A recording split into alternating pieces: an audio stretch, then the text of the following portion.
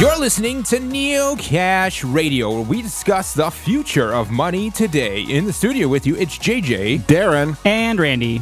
India paper money madness, massive backdoor in Android devices, Ethereum fork number 4 is primed, and fake news foils Google. All this and more on episode 182 here on Wednesday, November 16th, 2016. JJ, in the traditional markets this week, we have gold dropping to $1,225. Silver drops to $16.96. Oils, for one barrel, it's $45.33. The Dow Jones is trading around 18,868. And the 30-year Treasury yield climbs to 2.915%. The euro is down slightly at $1.07, $1 and the yuan is trading pretty steady still. Pretty steady, around 15 cents US cents, and the British pound is trading at $1.24. Thanks, Darren. In the Bitcoin markets, it's up this week to $740. Litecoin is up slightly to $3.84. Zcash is it's not, we haven't tracked it yet, but we're going to start tracking it. It's at $98.50. And the high, if you look at the chart, it's just staggering. So just take a look for once. But it's down to $98.50, down.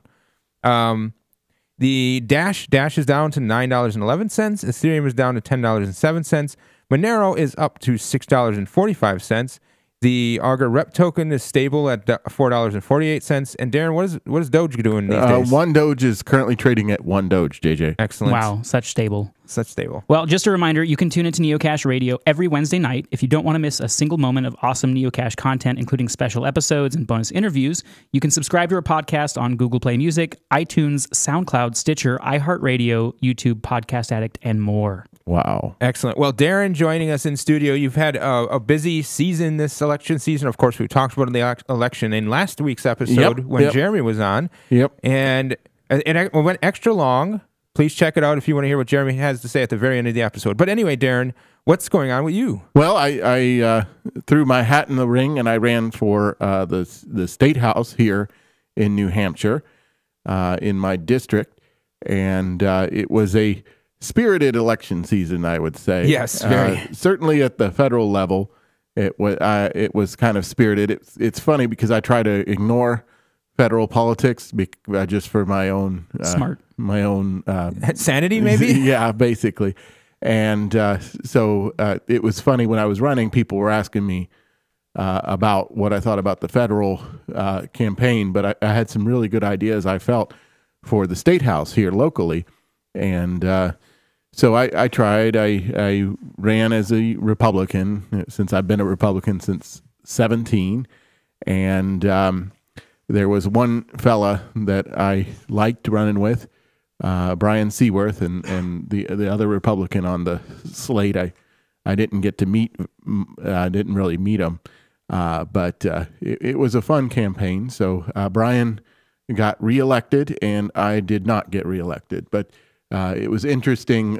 My district's 2 towns, and the 3 people who won are all from the other town. And also the 3 people who won are incumbents. Okay. So I'm pretty encouraged because I actually beat out the town moderator of my town. So it wasn't like a complete. I mean, it was a very tight race. This local race that I was involved in, and I learned a lot, and I'm very glad I had that.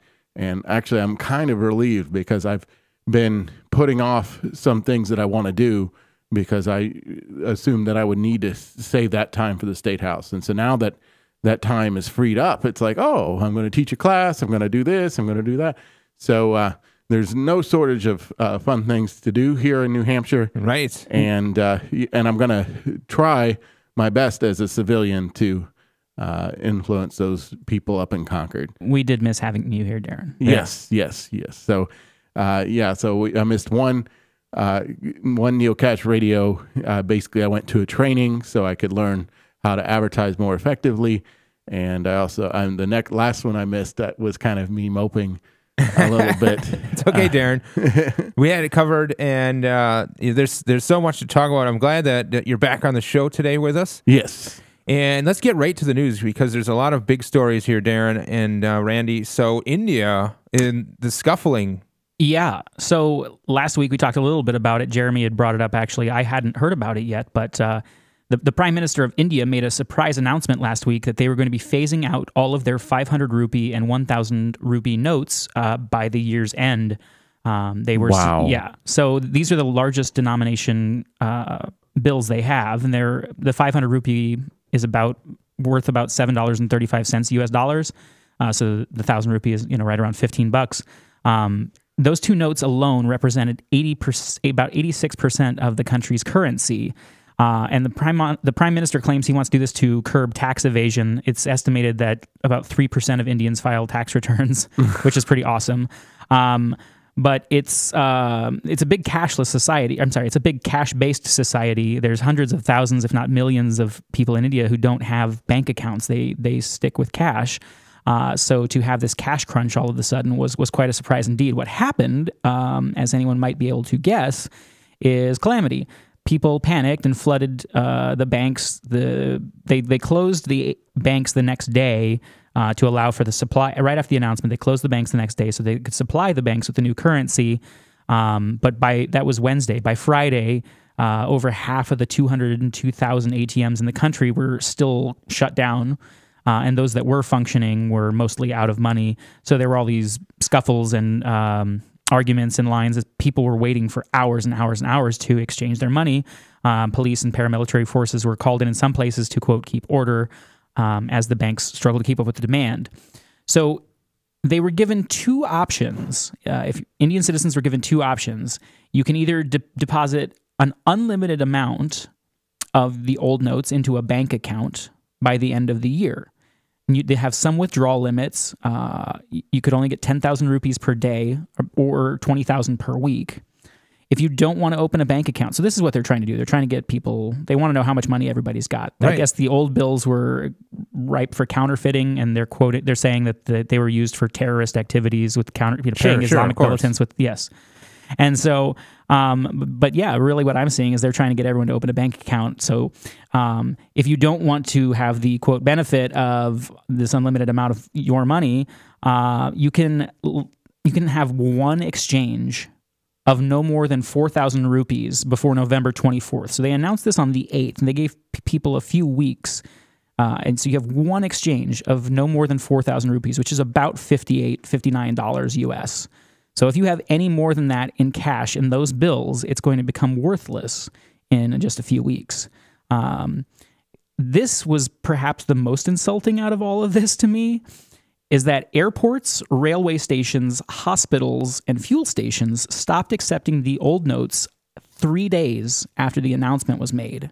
So if you got hurt within 3 days and you just, whatever, were living or working and didn't have time to go wait for hours at the bank, you now have money that this hospital isn't going to take. And I've actually seen stories about that exact thing happening. So, wow. Yeah, and there's people pointing to the fact that this might be what's partly driving the gold price down so much. I mean, gold has been dropping quite a bit this year. India is one of the world's top markets for physical gold, and the prime minister was quoted as saying that there might be more measures coming to curb this tax evasion and this unsavory business. And so there's rumors that they might temporarily halt the gold imports to combat conversions of these cash stashes that they think are out there. Earlier this year, they actually implemented a 1% excise tax on manufactured gold products that came into India, and so much it pissed a lot of people off. So much so that a lot of the jewelers shut down their shops and went on protest for several weeks. Imports this year on gold in India are already down 50% what they were last year around this time. The president of the India Bullion and Jewelers Association told the Wall Street Journal, the entire trade has come to a halt. India seems to be moving toward a cashless society. And they're coming up on the peak season for gold, which is the wedding season in India, and it goes from November 20th to December 14th. And so this whole cash crunch and people needing to change out their cash, it's really going to put a damper on it. So gold and silver are going for quite a bit less than they were earlier this year. How's Bitcoin doing there? The volume has seen a surge. The CEO and founder of Crypto Compare told CNBC that Bitcoin was trading at a $20 premium in India at the beginning of September, so about 3% more than it was going for here in the U.S. And now they're saying it's trading at about a $70 to $100 premium to the U.S. rate. So where we had it at $7.40 earlier, it was going around $8.10, $8.20 for trading out for rupees. So there is quite a bit of disparity there. But yeah, more people are looking for ways to keep their money theirs. And imagine the problems this. I mean, the huge number of problems this comes from this. But what this really means is that if a government, like if the United States, all of a sudden said the 20 and the 50s and the 100s are all, they're all useless now. You have to go exchange. You have to do this thing, like the same thing. I mean, the thing they did with gold back in the day. Right. Just imagine what that would mean for everyday people, like that have to interrupt their entire flow, that have to figure out where the money is and figure out trading it out. Or, like you said, the banks ran out of money. The hospitals didn't take the old ones. Well, I don't know how big their vending machine market is, but think about all the bill acceptors that have to be traded out. There's every single vending machine that takes cash reads a certain format of a bill, and these are all going to be different. And they gave a very small window of time, and so all these businesses are going to be reeling, trying to keep up. I'm really surprised there isn't even open revolts against the government for doing this. But then again, it's like on one hand, you pretty much dug yourself your own grave, so to speak, by holding on to so many government notes. Yeah, and so if you're traveling there, if you happen to be in India right now and you got a bunch of rupees out from an ATM or something, you're going to be spending them, over the course of your trip. They gave you like a matter of 10 days to be able to exchange up to 5,000 rupees of that back, is what if I read that right. And so about $70, $75, not a whole lot if you got a bunch of money out for your trip. But yeah, this is what you get when you've got a centrally controlled currency. Someone can decree it worthless the very next day. Well, we've got another story from, we're talking about China again, and China's been in the news a lot, and I expect they're going to be in the news We talked about China a ton last week. Yes, we did. Shanghai AddUps Technology Company Limited has firmware that secretly sends reports to Chinese servers. The AddUps firmware is shipped with the mobile devices and is whitelisted by mobile antivirus tools as part of the system. The AddUps software is part of the firmware over-the-air update software system. According to the findings of security firm CryptoWire, the AddUps software could send encrypted messages to a company server in Shanghai that included precise details on how the phone is used, full chat logs, call logs, and location data. On top of that, the AddUps software could install, uninstall, and update applications remotely via commands issued from a second IP address found by CryptoWire. Wow. The AddUps software is used in a vast array of mobile devices across the world.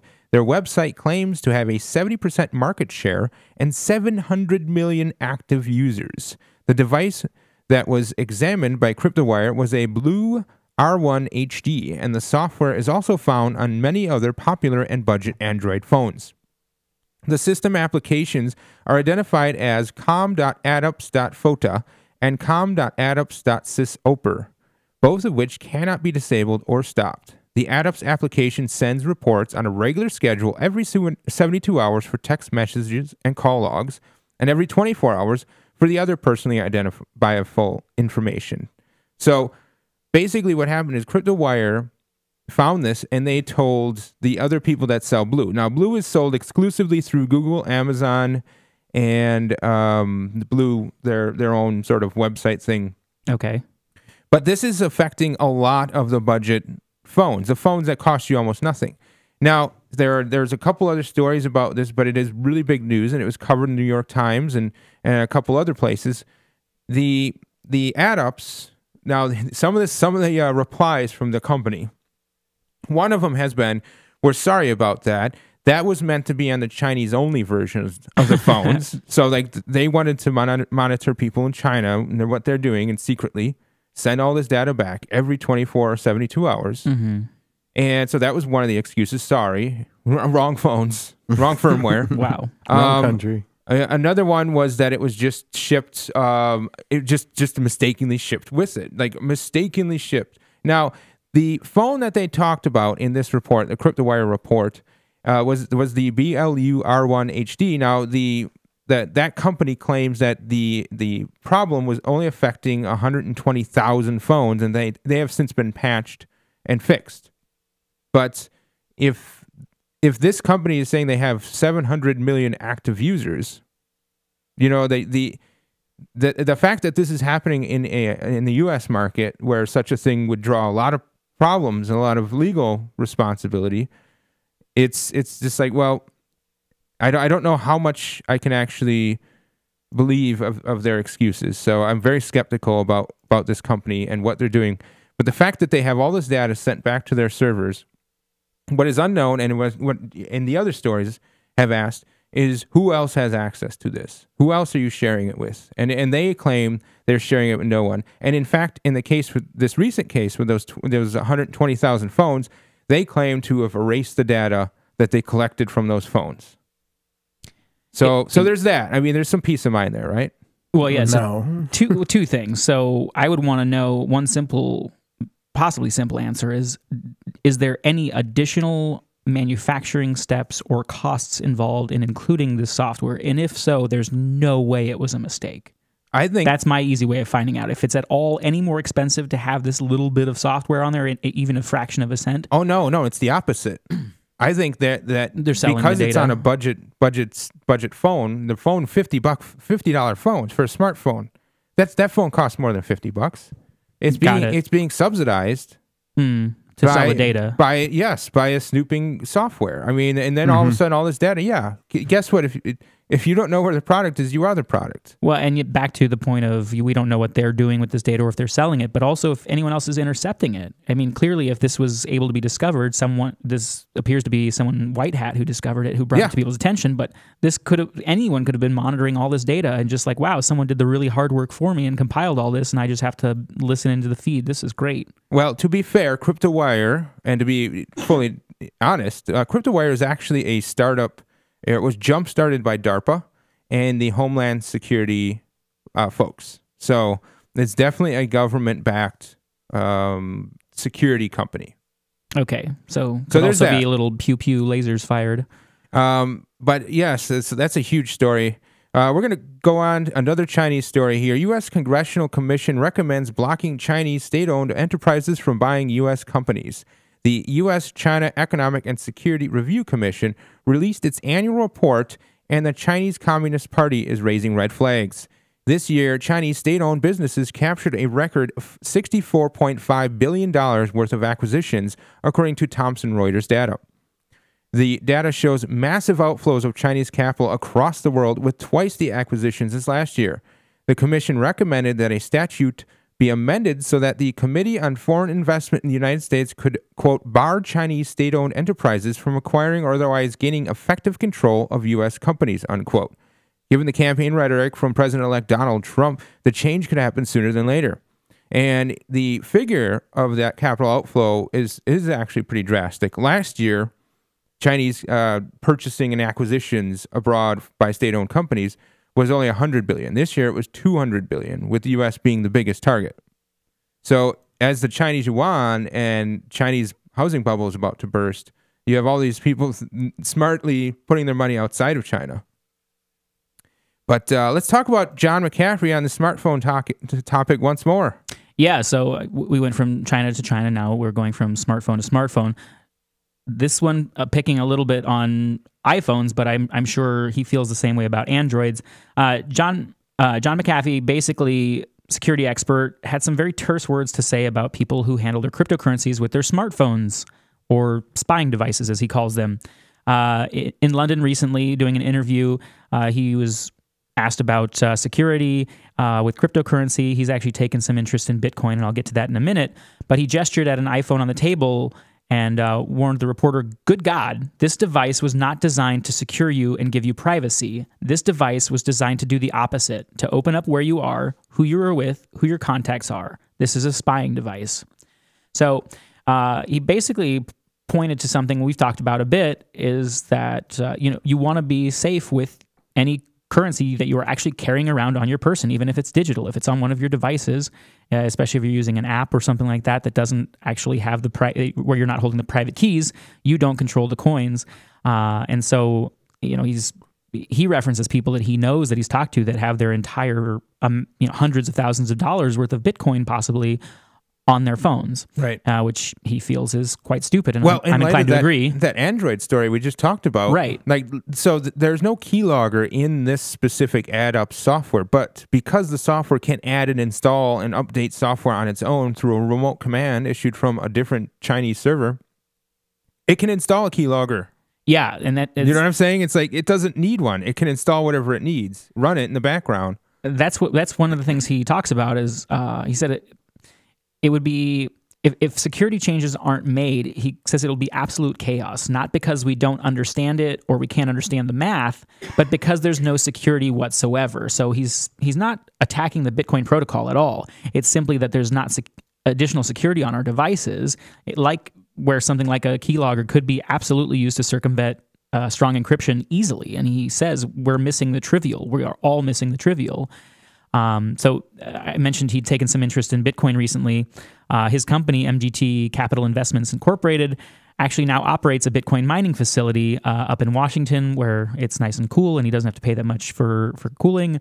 McAfee reports he's running 400 machines at about 5 petahashes per second, and he plans to expand to approximately 2,000 machines by the beginning of next year. Naturally, he has taken some security precautions to guard his facility. There's an anti-hacking machine that his company produces called a Sentinel, which sits on the network and monitors all network traffic. It looks for any kind of anomalies, and that's what he's using to secure his network. Wow. So, well, hey, honestly, that's where things are coming to, where you have to have an active component protecting your system. It's no longer just passive protection and with passwords and encryption. And now with these sophisticated tools that are out there, you really have to have some sort of active protective layer, and having a computer that does that is smart. But so let's talk a little bit about the fake news. What's the fake news, JJ? Well, the mainstream media? No, not the main. Although I could classify it as fake in some sense. They do have a narrative, but no, fake news. So imagine you see a news story about how some candidate that you either like or don't like, it doesn't really matter. Some candidate has done something completely outlandish that would totally make them look terrible in light of an election. Well, chances are it's probably a fake news story. I mean, unless they're talking about Donald Trump or Hillary Clinton. But fake news and viral video sites really know how to game the system, and Google is changing their AdSense policies to exclude the popular content. The recent election highlighted many things, including the role fictional media plays against the mainstream media machine. Unbound by talking points and political correctness, fake news sites devoured clicks and attention spans. Why is this a surprise? Modern politics is boring, flat platitudes, and emotionally charged drivel. Toss in an occasionally polarizing viewpoint, and you have the last 2 decades of presidential elections. From the Reuters article, quote, "The shift comes from as Google, Facebook, and Twitter face a backlash over the role they played in the U.S. presidential elections by allowing the spread of false and often malicious information that might have swayed voters towards Republican candidate Donald Trump," unquote. This is only half the story. The other is the backlash from the perception that Google, Facebook, and Twitter did not do enough to help Clinton win. And that's the truth. Where is that a quote from somewhere, JJ? Which one? The did not do enough to help Clinton win? No. That's my observation. Okay. And if those listeners, we've covered the media and their role in this past election for a few weeks now. But this is the same backlash obvious pro-Clinton networks like CNN, MSNBC, and NPR facing. These networks were saying for months or even years that Hillary was president-elect, driving a narrative that it was inevitable, just like the war in Iraq. Facebook's statement, quote, "We do not integrate or display ads in apps or sites containing content that is illegal, misleading, or deceptive, which includes fake news," unquote. Which begs the question, what about WikiLeaks? The U.S. has declared the content illegal numerous times. Who determines what is admissible, and what sort of appeal process is there? Is it really so hard to believe that people want to watch some funny fake news rather than the horrible reality of the past election cycle? Twitter is taking this to another level by suspending accounts of alternative right viewpoints. While some of the bans include truly hateful groups, Trump supporters are getting caught up in the purge. Is this how partisan social media platforms start? because I really hope it isn't. I really hope there isn't a liberal Twitter and a Republican Twitter and a liberal Facebook. And you know what? That sort of division. Oh, goodness. That would be horrible. Division and echo chamber. Yeah. Yeah. And there's no dialogue. And so no one grows. No viewpoint is expressed and exchanged. Instead, everyone's just insular in their own little community. And anything that the other community says is just triggering for the community that doesn't like that idea. Yeah, and there's no progress. Scapegoating. And this is, we talked to Roger Ver about this a little bit a couple weeks ago in a special interview about Bitcoin Unlimited. But there's still a lot of accusations of censorship going on with Reddit between the two Bitcoin boards, r/Bitcoin and r/BTC. r/BTC claiming to be the one that is not engaging in censorship and accusing r Bitcoin of engaging in censorship. But, it's unfortunate that the half of the front page of r/BTC is full of accusations of censorship, and you really have to go start digging for news now instead of just pooflinging back and forth. And I'm not saying that they shouldn't be voicing their opinions if they feel that something terrible is going on. I'm not saying that at all, and clearly they're being upvoted. But it's unfortunate, and I think we could all agree on that it has to be filled with this drivel instead of actually advancing some kind of progress with the protocol. Would this apply to The Onion and websites? Onion is a fake news site. Well, it's explicitly satire. Everybody knows it's satire. But The Onion still makes money off their AdSense. They still make a lot of these sites, especially. Here's the thing: like, imagine a smaller site getting started. And whether they're fake or real news depends on whether the person judging their site agrees with their viewpoints, right? I mean, in a way, that's really what it comes down to. And well, let's talk about the IRS, because that's another great topic that everyone seems to enjoy. Hooray! So the U.S. Treasury Inspector General for Tax Administration. This is it's under the same umbrella, but it's allegedly an independent audit of the IRS's practices, even though they both report to the U.S. Treasury. So this Inspector General for Tax Administration released a rather searing 31-page report after a 9-month audit that explored the IRS's handling of virtual currencies like Bitcoin. Now, our favorite game, of course, what is Bitcoin? Is it money? Is it property? Is it... One day we will have a little game show bit that we will do during the show for what is Bitcoin. What is Bitcoin? Edition number, and we'll just keep track of how many editions we've done of this show, right? So like edition number 17, Randy, what is Bitcoin? Well, here at the federal level, the IRS calls it property. It's not a currency, even though they repeatedly call it a virtual currency in their report, which, boy, that is so confusing. The report circles around how unclear the IRS's guidelines are and what a daunting user experience it creates for anyone who actually wishes to claim any debits or payments that use Bitcoin. One of the major hurdles for compliance, for those who want to comply, is that the IRS wants a ridiculous amount of information for each and every virtual currency transaction. So if you used Bitcoin to buy a cup of coffee every day, the IRS wants you to determine what portion of which Bitcoin was used to make each purchase based on a daily exchange rate. They want you to convert it into dollars, and then at reporting time, calculate whether or not there were any gains or losses from when you received the Bitcoin and from when you spent them. It doesn't really seem possible. Well, not only is it not... It could. If you had nothing better to do in your life and you had a smartphone that you could have these complicated tables all set up with time stamping and all that, you could probably do this. Well, and so because it's... Yeah. Go ahead. But why? But why would you do this? Because they categorize it as property rather than a currency, they claim it's subject to capital gains tax. So that's a big extra added step. And try to imagine if you had to keep a list of the serial numbers for all the dollar bills in your pocket and the day you received them, and then go on some kind of exchange website and figure out whether those dollars were worth more or less when you got them versus when you spent them. Like, that's what they're proposing. I have an idea.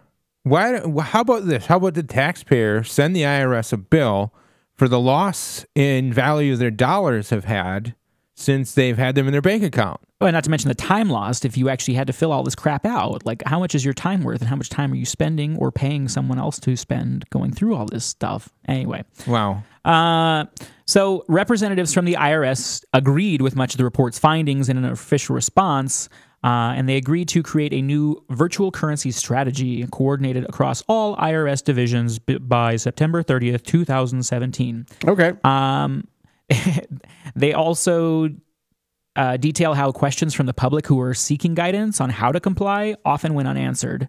And they pointed out that most common IRS tax forms like 1099s and the W-2 have no dedicated space for virtual currencies to be reported. So the IRS reply on that one is that changing those forms to, quote, capture virtual currency amounts is not a priority at this time, end quote, citing tight funding. Right, of course. Yes. It's not a priority. Yeah. So don't, yeah. Well, here's how do you have my tight takeaway. funding when you steal everything you have? I'm not a lawyer, and I'm not a tax person, whatever they're called, accountant. Yeah. But it seems like they really don't care about Bitcoin. That's what my takeaway is. Well, moving on, we've got one more story for you before we wrap it up.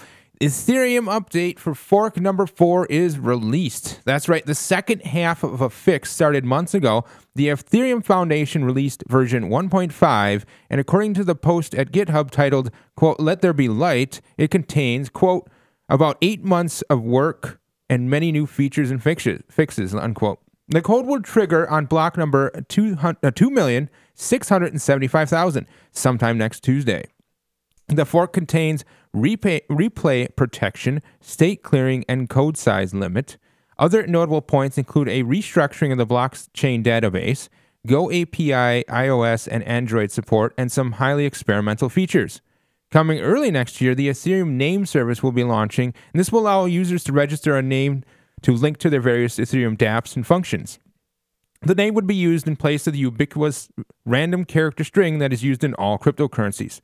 Wow. So this makes like a human readable address versus a hex code. That's right. The name would look like a website with a top-level domain of .eth. An example would be neocash.s or donate.neocash.s. Quote, "Registration does not guarantee perpetual ownership," unquote, the blog states, indicating that a value to secure a name may go up in the future. The registration process features an auction where the winner places the amount in a deed for it, and this lasts for a year, after which either a price adjustment or another auction would occur. A dispute resolution is also in the works. It's very early in development, and the blog post is soliciting feedback. So this sounds like a solution that the previous story we talked about, where your serial numbers, but also just making it a lot easier to relay information and having this sort of name format, I think would make cryptocurrencies a lot more easier and more mainstream. I think this is a huge step towards making crypto mainstream, is if you can make it look like the web and you can make it look like something someone else has already used, then they're sort of already familiar with your product, right? We talked about that a little bit with Jeremy last week with Library, LBRY, the way they're doing their naming system and trying to, not just have it be a long URL with tons of address, with a huge address like a BitTorrent file or something like that, but something very recognizable and easy to secure and remember. Yeah, I think it's smart. And the fact that they're not planning on perpetual ownership, like you can't just buy a name forever. And the fact that it is a free market-based solution of auction, and the fact that you don't actually pay someone for the name, but in fact you get that money back after you are no longer registered for that name. You basically put up a bond for the name. Exactly. A deed. They call it a deed. A deed, okay. Right. But so I think all it has good news and good direction. I'm really looking forward to see how it works out. So we got one more quick note. Yeah, I just wanted to, we talk a lot about money and things like that, and I just wanted to give a little shout out to a local charity here in New Hampshire called Shire Sharing that a friend of ours runs, Amanda Bolden. It's a great Thanksgiving charity that tries to raise money to donate meals to families in need at Thanksgiving. And I made a little donation myself, and I'm going to be helping out this weekend to assemble meals. And if anyone's interested in learning more and might want to help out, they're trying to feed 500 families this year, and you can visit shiresharing.org.